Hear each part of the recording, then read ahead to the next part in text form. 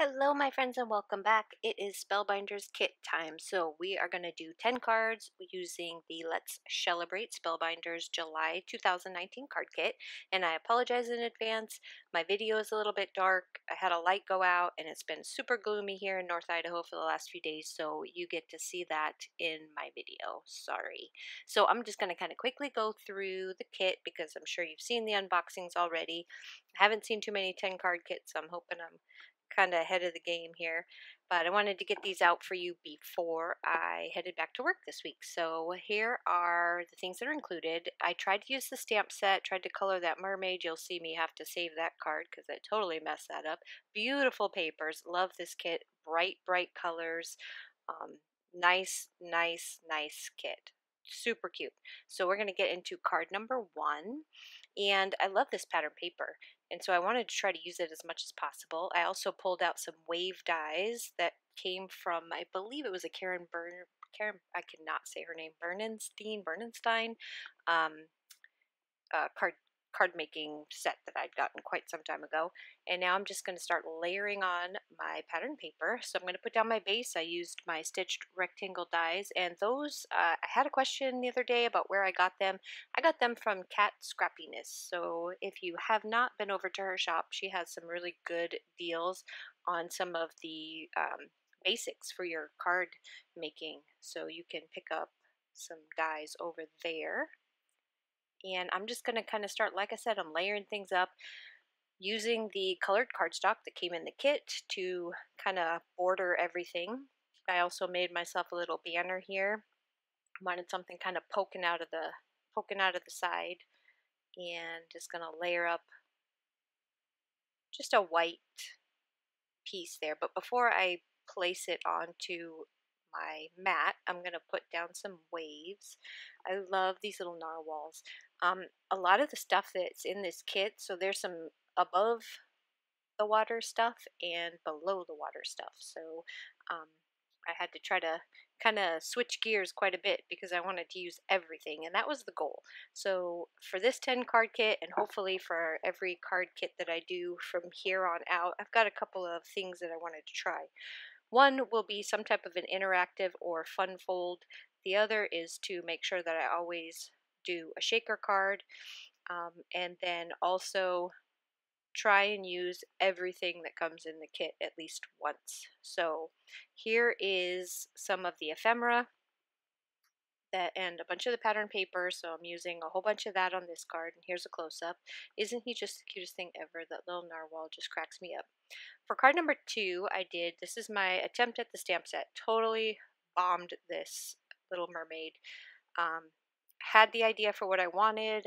I made myself a rock. You can see that kind of off to the side right there because I wanted her kind of above, in the water above, but with the sand in front. It was a whole process. Didn't work out, so I'm going to save this card because I did not want to start over. And this is just a white panel. I put a little bit of blue. I think it was, I want to say it's not the distress one. I think it is the oxide. And I just kind of went around it, and now I'm saving this. So I'm going to completely cover up my ugly mermaid because I just did a horrible job coloring her. There's my homemade rock and my sand. I'm just going to layer these up because I wanted her kind of peeking up above the rock onto the beach, just so that, I just thought it would look really cute. And I'm also going to frame this with some of that silver mirrored cardstock that came in the kit as well. I want to place some little splashes around, like she's kind of hanging out on the rock, splashing her tail. And I thought I wanted to put that little flamingo floaty somewhere, but I changed my mind, so he's just going to kind of sit off to the side. I'm going to pop up these little starfish in front of the rock, and then I'm also going to pop up sunshine vibes and some of the hashtags, and I'm just going to kind of place the hashtags around the sand just to kind of fill it in a little bit.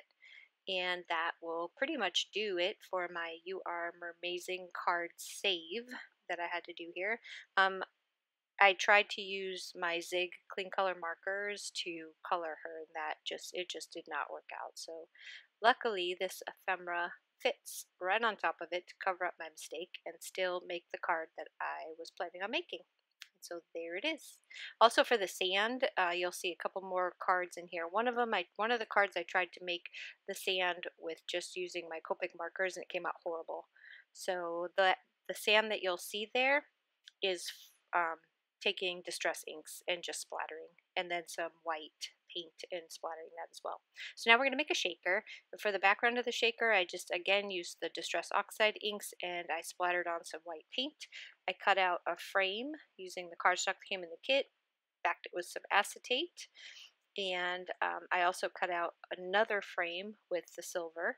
And now I'm just going to kind of speed through because I'm going to decorate the inside and then I'm going to decorate the outside of the frame. So this is just kind of speeding along and showing you, because I put the acetate on before I worked on the middle. I'm just keep placing it over to make sure that I'm still where you can see everything and I'm not like out to the frames.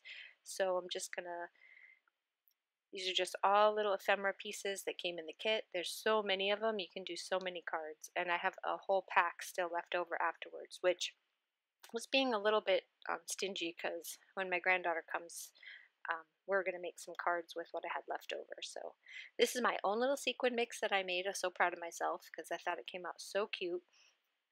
And the colors just match absolutely perfectly.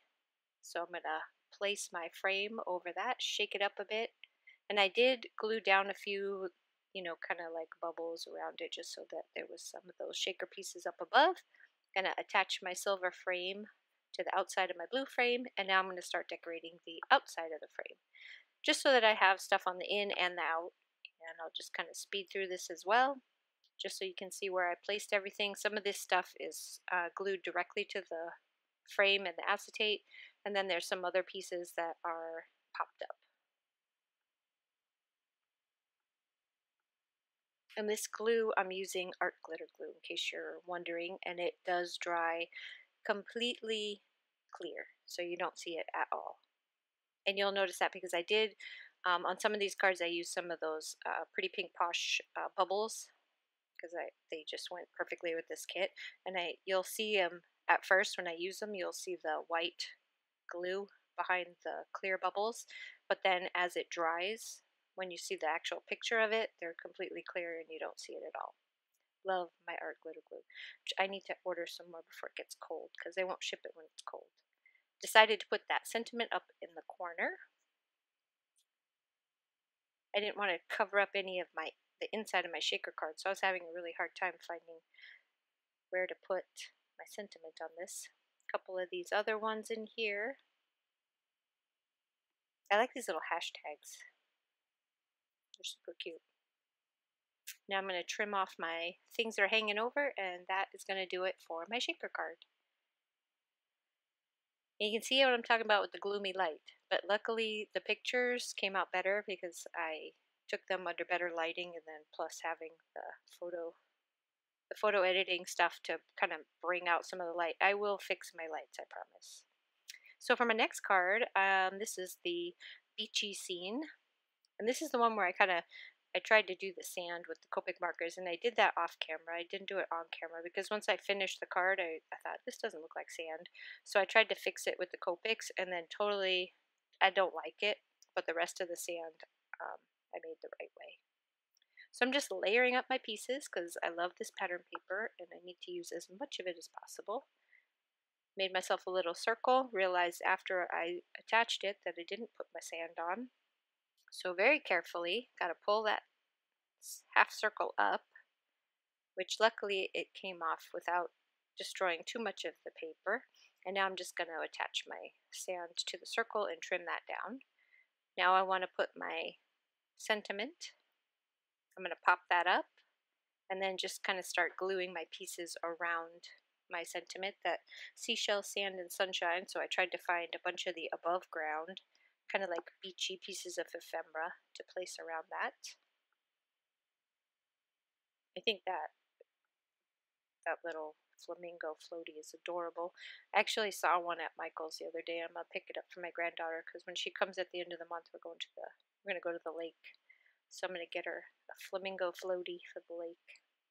I'm gonna put some of these sparkly circles on here, and that will finish off this card. You'll see in a minute that I did try to go in and do some different browns and whites. I hate it, absolutely hate it, but you can't really notice it that well. So for card number 5, we're going to do a fun fold card, and this is just a step card, and it's the 1 inch on either side, 1 inch up, and then you score at 1, score at 2, score at 6.5, and score at 5.5 in between the cuts. I know that's a little fast explanation for it, but there's so many step card tutorials out there that I will have another one soon that I will show you, because I did a variation of the step card, and you will see that coming up here at the end of the month. But for now, if you really want to see how to do this, there's a bunch of different tutorials out there. So we're just going to do all our folding now. I cut down my pattern paper to fit inside those folds. So you do your mountain, your valley, and your mountain folds. And I'm going to use my bone folder to crease those score lines down. And this is the base of the card. So this is pretty much done. And now I'm just going to start speed through and just kind of decorate. And so you've got all these different levels to decorate, and it makes it really fun looking under the sea card. So some of them I popped up, some of them I glued down. Now I'm going to start placing my little sea creatures. And then before I get too far, I need to put my sentiment in there. So luckily I did not mess up the sentiment. I was going to be really sad if I did, but it came out just fine. Now we're going to place down our little sea creatures and my fish. I did go back later after I finished it because my daughter was like, it's not sparkly enough, as usual. So I did go back and add some sparkles, which you will see. Oh, and I used some glossy accents on those bubbles on the background. So you'll maybe be able to see that in the picture, the close-up, hopefully.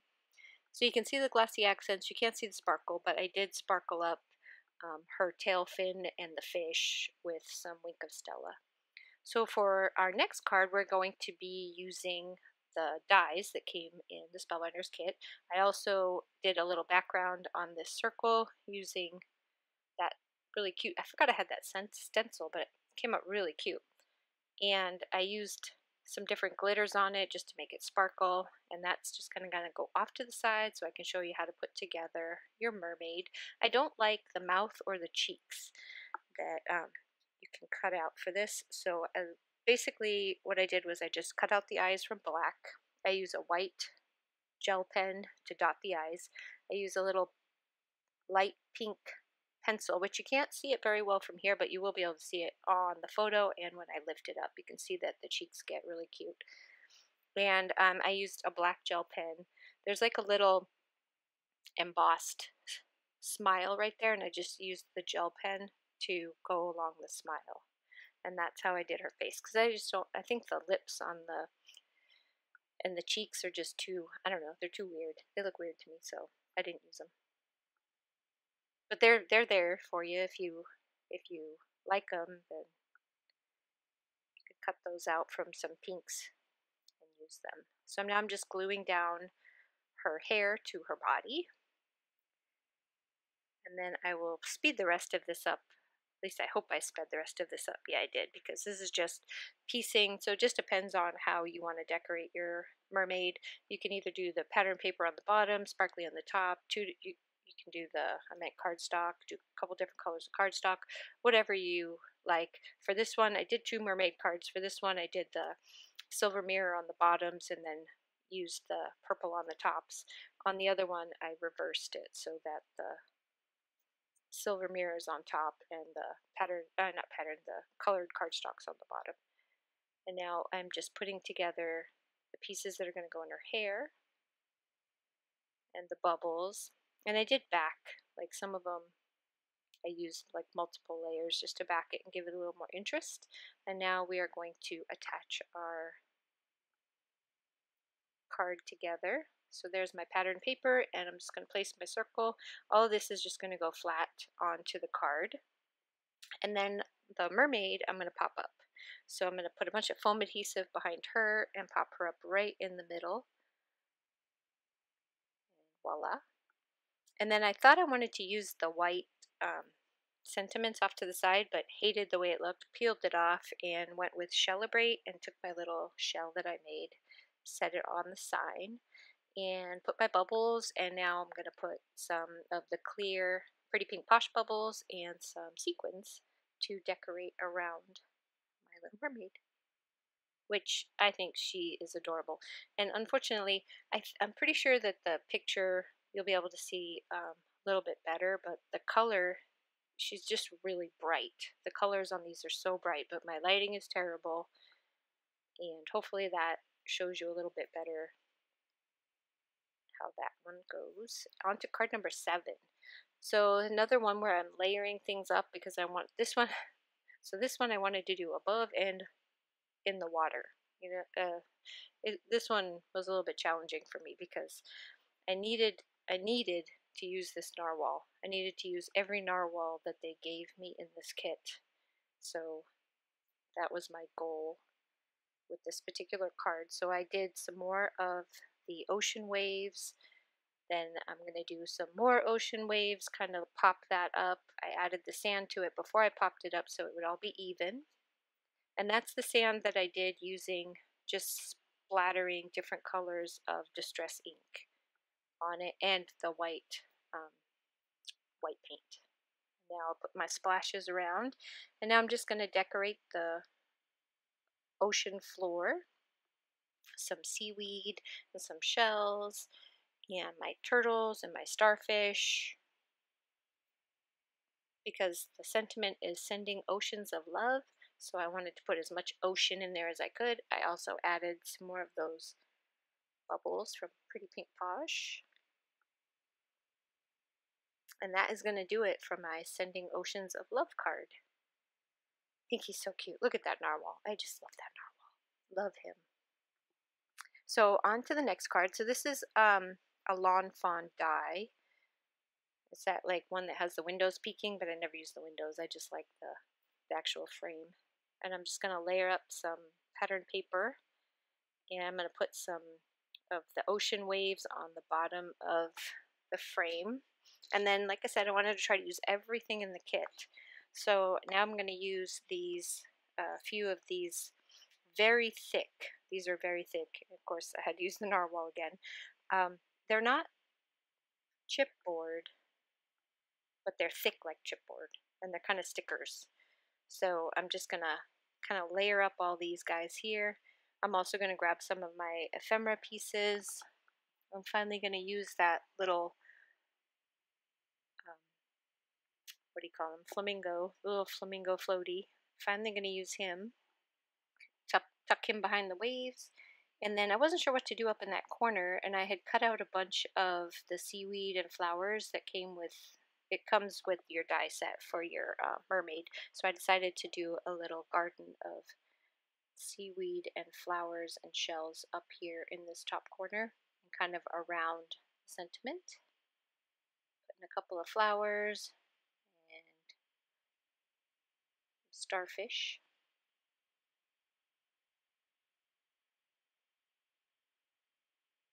Add my little flowers, and I think that is going to do it for this card. There's a close-up. So like I said, trying to use everything in the kit.